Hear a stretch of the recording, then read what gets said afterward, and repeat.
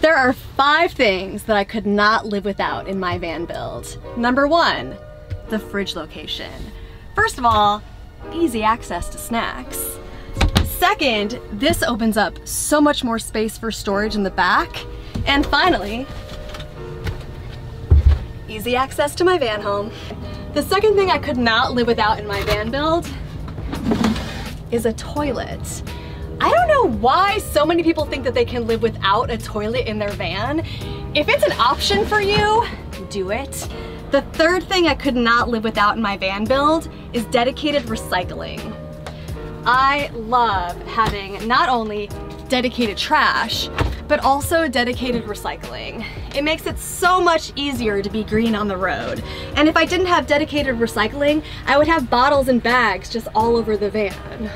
Fourth, my vanity. The opening of this door turns this kitchen into a bathroom. I have a place to get ready and I'm not sticking my face in the rearview mirror trying to, put some makeup on. The fifth and final thing that I could not live without in my van build is all the windows I put in. They bring in so much natural light. My favorite window is this one. This eye-level window is fantastic.